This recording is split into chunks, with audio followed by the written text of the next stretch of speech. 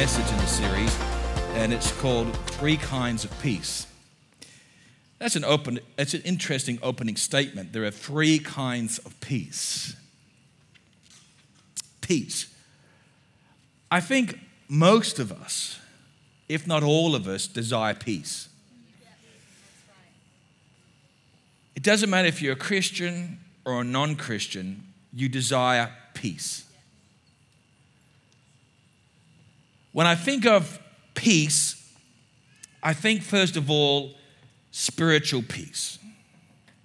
By spiritual peace, I mean peace with God. You can't truly know peace until you establish peace with God. The Apostle Paul in Romans 5 verse 1 says this, "Since we have been justified through faith, we have peace with God through our Lord Jesus Christ." In order to understand any form of peace, or should I say, in order to have a lasting peace, we have to get peace with God. Amen. That's paramount. We have to get peace with God. We have to make sure that our vertical relationship is correct in order for the horizontal relationships to be in place. The horizontal will never be in place unless the vertical is right. Secondly, when I think of peace, I think of the need for emotional peace. We have to have peace with God, which is spiritual peace.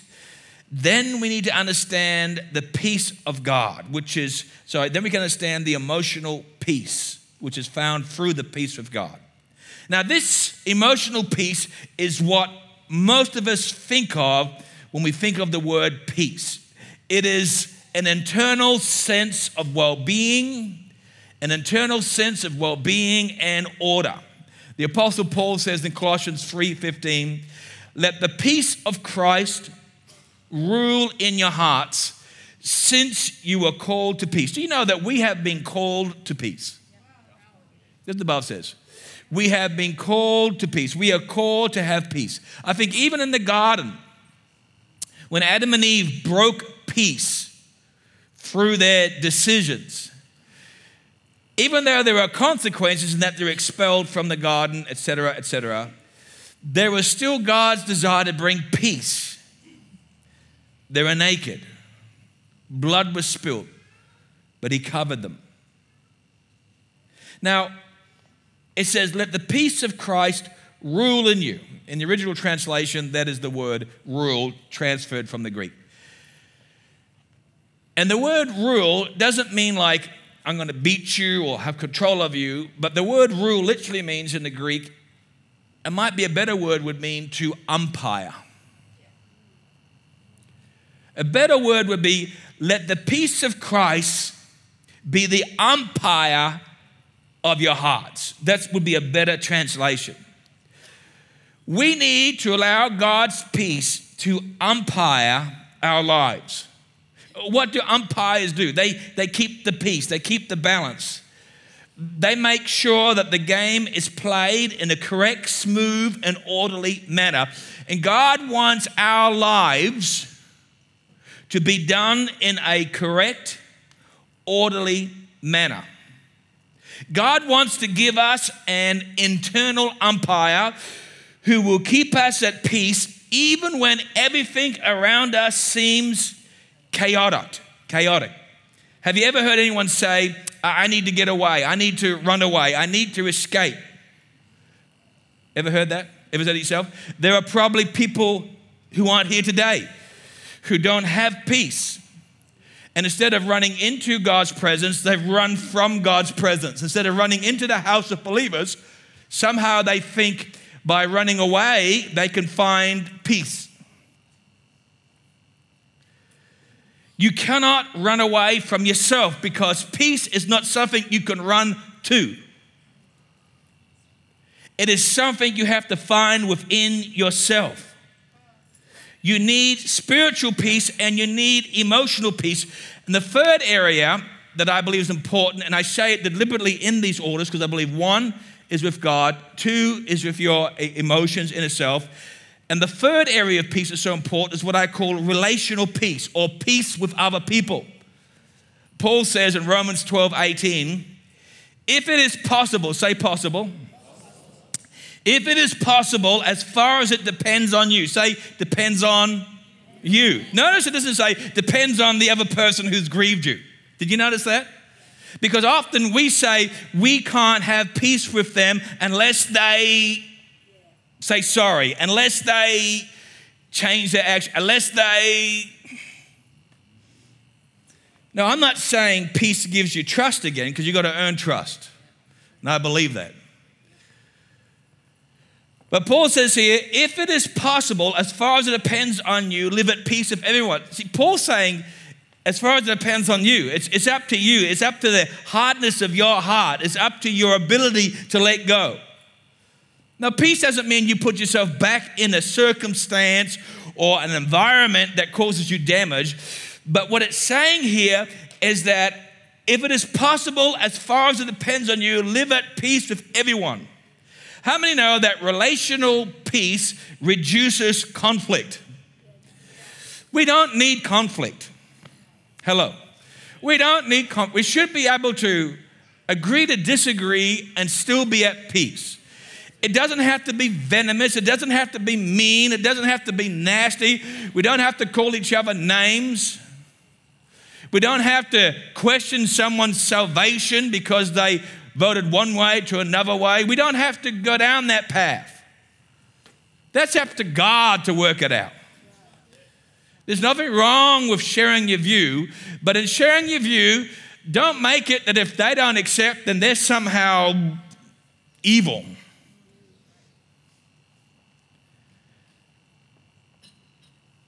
We all know that from experience, we've all had experience, relationships can be a source of stress. Has anybody found stress through a strained relationship? Okay, thank you. Sometimes I wonder if it's all by myself.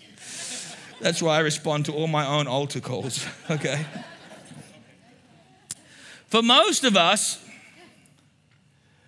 our problems are people problems.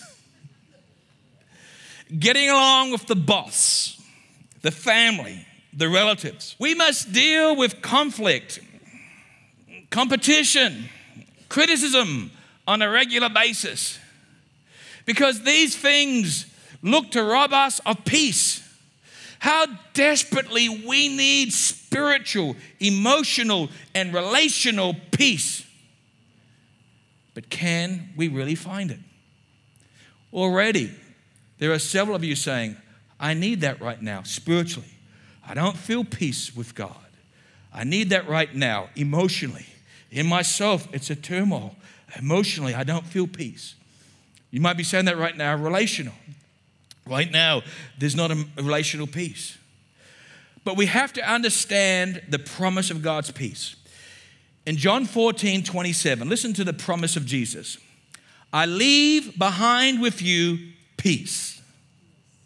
I give you my own peace. And my gift is nothing like the peace of this world. Thank you, Jesus. The Roman peace was called Pax Romana, Roman peace. We don't need that, okay? You must not be distressed, and you must not be daunted. Now, Jesus spoke these words not long before he went to the cross. I leave behind with you peace. I give you my own peace. And my gift is like nothing, is nothing like the peace of this world. You must not be distressed and you must not be daunted. Jesus says that the peace he has is a gift to us who believe. We can't work for it. We can't earn it. And we can't psych ourselves up for it. You ever seen Christians psyching themselves up for things? It scares me. We cannot try really hard to get it because it is a gift that we have to receive. Jesus says that his peace is different to the peace the world gives us. The world's peace is fragile. The peace of this world is temporary. But God's peace is not related to circumstances. God's peace allows us to be tranquil in the midst of trouble. So how do we get this peace? How do I tap into it? I want it. How do I get it? I've noted 5 keys that I feel help to acquiring God's perfect peace. The first one is this: obey God's principles. You can be born again and not have peace. Born again is the free gift. If you want the blessed marriage, you got to work at it in God. If you want to succeed financially, you have to work at it in God. So it goes through. Now, I believe by grace it's already done. But you have to have faith to tap in and pull on it and do it. If we want peace, we have to understand what it is to obey God's principles that are found in his word. The psalmist says in Psalm 119, verse 165 and verse 167, it said this: great peace have they who love your law, and nothing can make them stumble. Verse 167 says, I obey your statutes, for I love them greatly. God says that peace comes when we live in harmony with him, when we do what he tells us to do. You say, well, that's old covenant. Jesus said, if you love me, you will obey. We have to follow the principles. Now, sometimes we don't want to follow the principles because it means getting it right, putting things in order. It's like we've done something wrong and we've hidden it, and this peace of God is saying, deal with it. And we resist it. It's all about obeying God's word.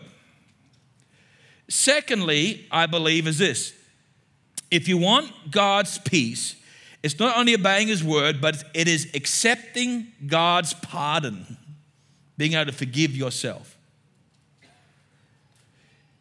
His forgiveness is release from punishment. Now, I'm not saying that if you've done something terribly wrong, okay, when you ask God's forgiveness, that there are no longer consequences. I'm not saying it removes you of the consequences, but I am saying it gives you peace that you've dealt with it in the right way. I've been with many a person who have felt compelled to deal with issues, and God has forgiven them, and I've walked with them to authorities to deal with things. Some of them had nothing else done, and some of them went to do a jail sentence greatly reduced, but they did it, and they had peace. Now, that's extreme cases, but I'm telling you, that's when I truly know that God's at work. That's the difference between godly sorrow and worldly sorrow. Worldly sorrow is, well, I'm sorry because I got caught. Godly sorrow is, I didn't even know they did it, but they came forward and wanted to get with it. Godly sorrow and worldly sorrow. It doesn't mean that someone's been caught can't change, but I'm just telling you in general, worldly sorrow is, okay, I'll come clean because you caught me. But godly sorrow is, I want to deal with it, Pastor. I want to deal with it. What did that? They want peace. What was the key? First of all, okay, they wanted to obey God's word. Secondly, they wanted to fully understand what it is to accept God's pardon. God's pardon is more important than dealing with the world. You deal with that, then it flows down. See, guilt is the number one destroyer of peace for most of us. When we feel guilty, we feel we're being haunted and being chased by our past. What if someone finds out? What if someone sees the skeleton in the closet? All you need is to run for politics and we'll find out every single skeleton you have. You got to have a lot of courage or stupidity to run even local government. That's why we find out in newspapers about people who 30 years after the fact have to make restitution for the wrong they committed. They say, I was living in hell for 30 years and had to get off my chest. That's a interesting statement, hell, okay? But that's in my January seasons at night, okay? We won't go into there. But I was living in hell for 30 years and had to get it off my chest. And the only way to have peace of mind is to have a clear conscience, and only God can give that. I like this scripture in Micah 7, verse 18. It says, "Who is God like you? Who pardons sins? Who forgives transgressions? You do not stay angry forever, but delight to show mercy." We have the wrong image of our God. We see him more as someone who wants to beat us up rather than a father who delights in showing mercy. Micah is saying that God is eager, that God is willing, that God is waiting to clean our slate. It is God's nature. He likes to forgive. 1 John 1:9, it says, if we confess our sins, he's faithful and just to forgive us sins and to cleanse us from all unrighteousness. I know some today in more of extreme grace will tell you that was just written to Gnostics, but it's written to the church, with Gnosticism in the church. And it's talking about dealing with sins. God's forgiveness is available. And if you don't have a clear conscience, we'll give you a chance to start with one. The next one is this: focus on God's presence. That's presence, not presence. If we want God's peace, focus on God's presence. Realize that God is always with us and learn to be aware of his presence. He's always there with you. Always. Whether you feel it or don't feel it. It's great when your relationship with God has a feeling. Nothing wrong with a feeling, a good feeling. You might feel a goosebump, or you might feel a shiver, or you might feel an emotion. There's nothing wrong with that. That's okay. It's okay. You might feel tears. You might feel that. All those things are okay. Just don't base your relationship on that feeling, because there will be days when you don't have a feeling.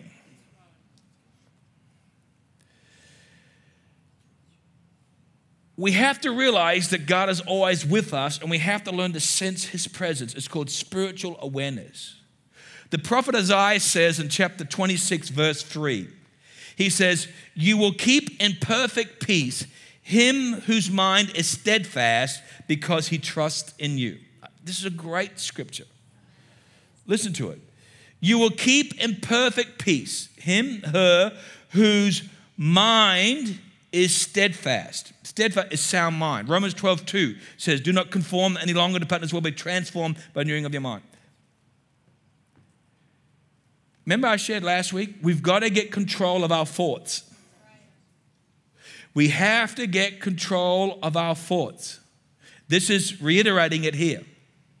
You will keep in perfect peace him whose mind is steadfast because he trusts in you. We have a choice. You focus on the issue, the problem, or you focus on God who holds the solution. The problem doesn't have a solution. The problem is detrimental. The psalmist said this in Psalm 46:1. God is our refuge and strength, an ever-present help in trouble. That's a great scripture. How many know that scripture? Very good. How many are aware also of Psalm 46:10? Be still and know that I am God. How many know that one? And how many knew this? David didn't write it. Hezekiah did. I got you. David didn't write that psalm. King Hezekiah did. He wrote it many years after David. And when he wrote it, the nation of Israel had been destroyed. It was split in two. There was a nation of Israel and Judah. And Israel had been already destroyed by the Assyrians around about 726 BC. This is before the Babylonians in around about 586. The Babylonians, the Assyrians were all in the area today that we would call Iraq. And the Assyrians had destroyed Israel. And now their king, the king of Assyria, thought he was God.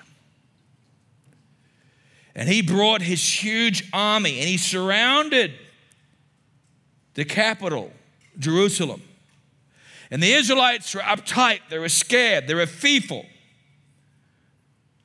And the Assyrian king sent heralders and messengers and says, don't trust the God of your king. The God of your king Hezekiah does nothing, he's deaf. But you trust in your new God, the king of Assyria. Get rid of your king, I'll have mercy on you. This guy was belligerent. And he worked to steal peace. And in the midst of this, he wrote Psalm 46. Be still and know that I am God. He wrote, God is our refuge and strength, an ever-present help in trouble. You think you had a bad day. It's nothing in comparison to what they had. They knew that unless God intervened, they were going to get whooped. And they prayed out to God. 5 minutes before noon, God smote the enemy with a plague. The Bible says 185,000 died. They had to regroup and move out. Jerusalem was saved. Everybody was happy. And the psalm reminds us today that God is our refuge, that God is our strength no matter how overwhelming the odds seem, that he is an ever-present help. The psalm tells us two things about getting God's help in time of trouble. The first thing that psalm tells us is this: be still when we are in trouble. Be still. Still your mind. Still your thoughts. Still your mouth. Still it. Stop. Stop having the last word. Stop trying to get revenge. Stop trying to work it out. Stop. In the Hebrew, it means ease up. Let go. In addition to telling us to be still, the Lord reminds us, and know that I am God. Obey God's principles. Accept God's pardon, his forgiveness. Focus on God's presence. And then the peace of God, which transcends all understanding, will guard your hearts and your minds in Christ Jesus. Paul says in Philippians 4:7. Thanks, Lisa. The next one is this: trust God's purpose. Number 4. If we want to experience God's peace, we have to trust God's purpose. Even when things do not make sense, we must trust the purpose of God. And we know this scripture in Proverbs 3, 5, and 6. It says, trust in the Lord with all your heart, and lean not on your own understanding. In all your ways acknowledge him, and he shall direct your paths. Now, I know we know it, but there are 4 verbs in these verses. Trust, lean, brackets, not lean on it, but not lean on God, it's saying, but lean not on your problem. So trust, I'm going to use it as one. Lean not, acknowledge, direct. These are the 4 verbs. If you got that scripture highlighted, get a different highlighter color pen and just underline those words so it stands out. Trust, lean not, acknowledge, direct. Now, the first 3 verbs are commands. The commands are trust God. The command is don't lean on your problems. And the third command is acknowledge that I am your God. But the 4th verb is a promise. God will direct your paths. The first 3 are commands. It tells us trust, lean not, acknowledge, and then we're given a promise, and God will direct your paths. These are keys in how we receive and stay in peace. Finally, 5th is this: Have you noticed that many things in life just don't make sense? If you're an American, you'll be saying that especially right now, right? And do you feel that a lot of things in life are beyond your control? You can't control how the other person is reacting. You can't control. So what do you do in these situations? Trust. The writer of Proverbs urges us to trust God, not to depend on our own understanding. He reminds us to acknowledge God, to recognize and accept that God is sovereign, means rules, in control of the universe. If God is sovereign, ruling of the universe, it also means that the part of the universe that you and I inhabit, He also is sovereign, rules over. So we must acknowledge that God is in control, and our God does not make mistakes.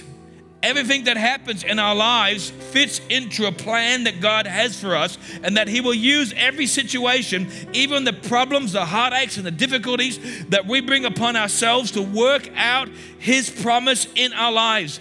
He fits everything perfectly into His plan for us. All that God expects is that we trust Him without trying to figure everything out.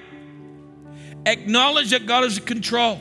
When we do this, you have this promise that He will direct our lives. Or as the New International Version says, He will make your paths straight. Proverbs 3 verse 6. I think of Peter, the apostle, in Acts 12, 1-19. He was arrested by King Herod. He was put in prison. He was to be executed in that morning. And the night before Peter was to be executed, God sent an angel to rescue him. The Bible says in verse 7 that the angel had to wake him up. The Bible had to give him a kick. Get up, Peter. So what's the big deal? He was about to be executed and he was sleeping like a baby. That's because he was trusting in God who's directing his life. It's peace, real peace. The Bible said, I'll give my beloved peace. I'll give them sleep. At night I say, Lord, you promise that those who trust in you will sleep. I refuse to believe that in the night hours, when the enemy does his best to attack you because you're not busy with fears and anxiety, that his peace comes upon you. If you want God's peace, you got to ask for it.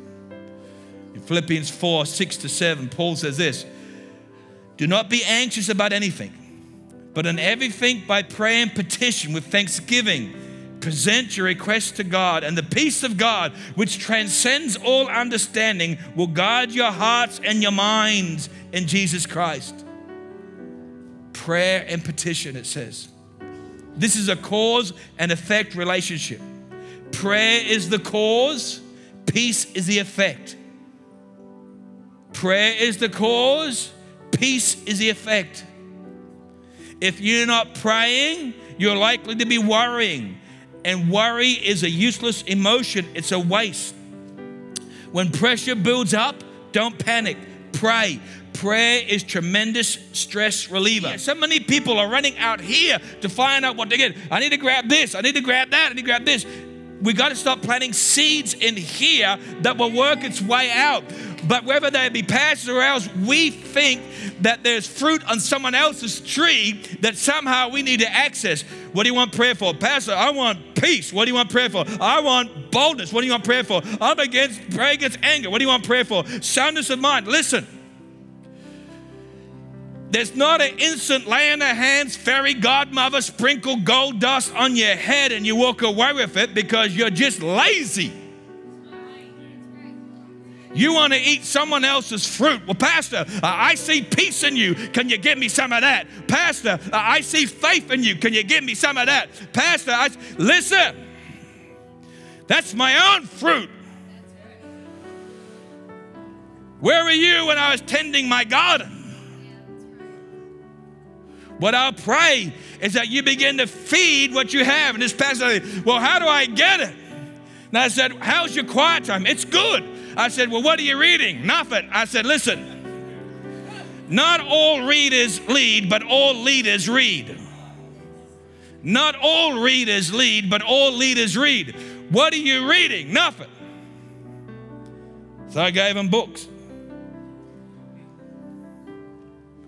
That other guy gave him books. I said, you gotta change what you're putting into that thick skull. What's robbing you of peace? Is it guilt? Turn to God for forgiveness. Is it worry? A job change? Finances? Major surgery? A difficult person? You can talk to Jesus about all of these things and anything else that is bothering you. What's your deepest fear? Loneliness? Failure? Death? Illness? Change? Responsibility? In 1892, the guy died in 1971. I just can't pronounce his name too well. His name is Reinhold Niebuhr. He's an American theologian. Not a real very big American name, but American theologian. And he wrote this, and today they've used it and they call it the Serenity Prayer. He never called it Serenity Prayer, but they call it that. And he wrote this: God, grant me the serenity to accept the things I cannot change and the courage to change things I can and the wisdom to know the difference. That's a great statement. God grant me the serenity, the peace, the ability to accept the things I cannot change, but also the courage to change the things I can. And the wisdom to know that. I think the most powerful part there is the wisdom to know the difference. There are some things you can't change. So have peace. Have peace. But at the same time, maybe there's something you can change. Then have the wisdom to bring about that change. But my prayer over us all is that we'd have the wisdom to know the difference.